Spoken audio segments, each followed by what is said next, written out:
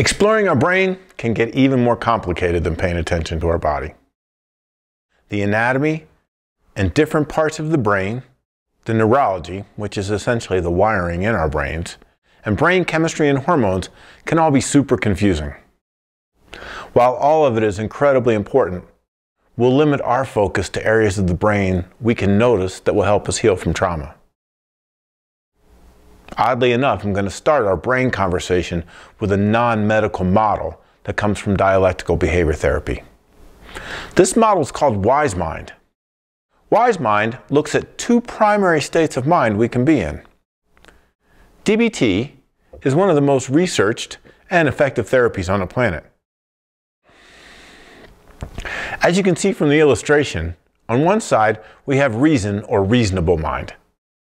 At its most extreme, reason mind is strictly facts and logical information. You could almost think of it like a robot or a computer. There's no emotion involved in making decisions, which can make life pretty boring. On the opposite side is drama mind. As the name suggests, at its most extreme, drama mind is overwhelming emotion and, well, drama. It has little room for logic or reason, and can often lead to impulsive and unhealthy behaviors. I usually ask my clients which side they think is the better side.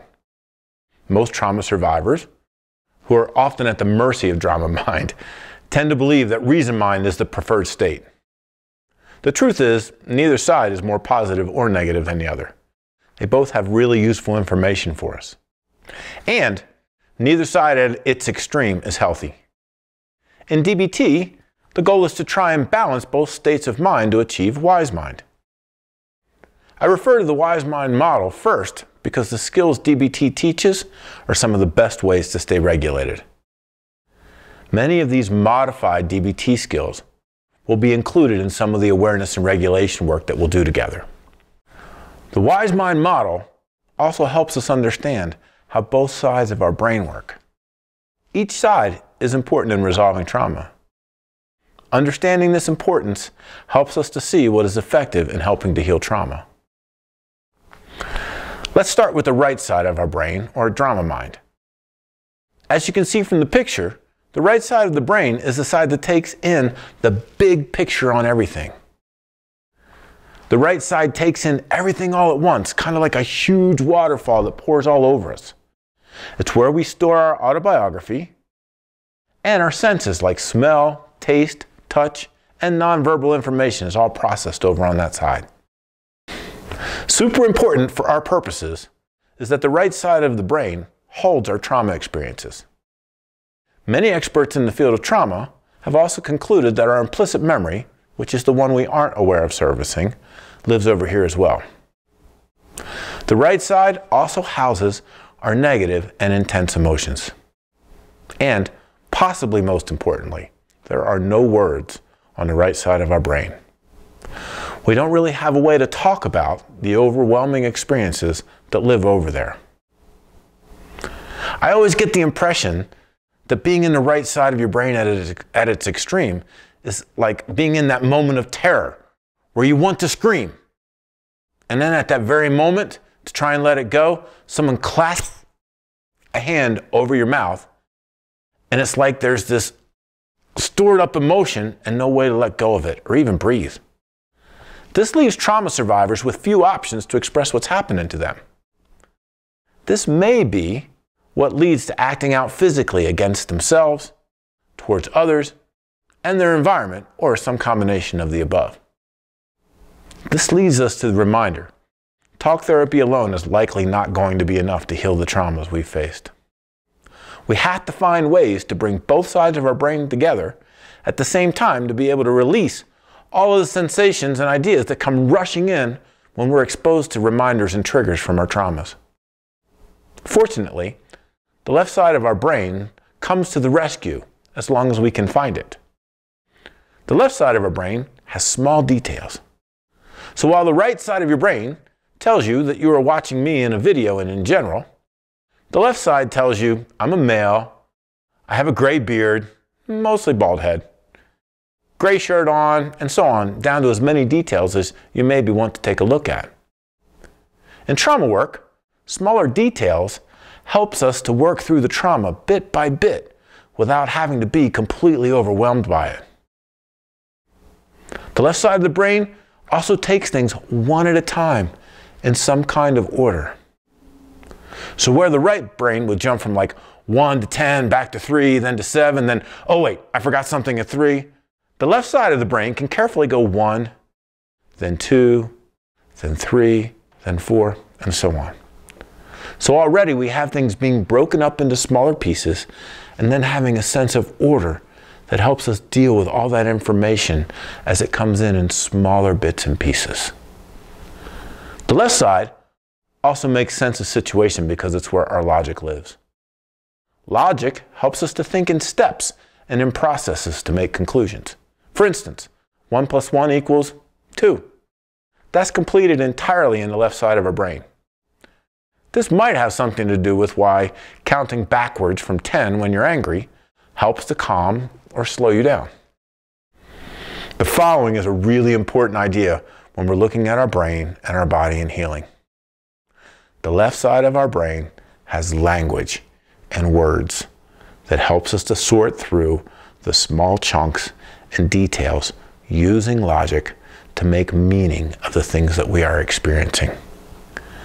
This combination of details, logic, step-by-step order, and words in combination with discharging the biology and the action tendencies in our bodies is what gives us a complete way to process through our trauma experiences. Another important job of the left brain is to save and store all the information we've learned throughout our lives. That's essentially where our explicit memory lives. All of our learning comes from being able to recall our explicit memory and then to add the new information together with this older information. One of the models for healing that we'll be looking at and working with is EMDR. One of the main principles behind EMDR is that our prior learned information gets literally cut off while we're having trauma experiences. Without that information as a reference, we don't have any way to make sense of what we're experiencing. With this in mind, one way of thinking about healing is that we create pathways in our brain to connect the trauma on the right side to the left side where our learned experiences live. Brain research actually lets us see these new paths being created while we grow new neurons and networks and then connect them to our past experiences. Since combining both sides of the brain seems to be critical to healing, we need to have ways that stimulate both sides of the brain as we're working through our traumas. Moving our eyes from one side to the other is one way that this happens. In EMDR, the EM actually stands for eye movement. Many therapists who practice EMDR believe eye movement is the best or the only method for stimulating both sides of your brain. My experience from literally hundreds of trauma processing sessions is any form of side-to-side movement is useful. This can be sounds or music moving from left to right ear, buzzers in your right to left hand, even tapping on your right to left shoulder. Any type of intentional right to left movement works. This basic information on our brain is hopefully enough to help you understand what we're trying to do in our trauma processing sessions. It should also help to remind us that healing is not a self-help effort. Trauma is too difficult to work through without someone helping you to stimulate both sides of your brain. We'll look at a few other parts of the brain and how they work together when we reach the processing section of our journey together.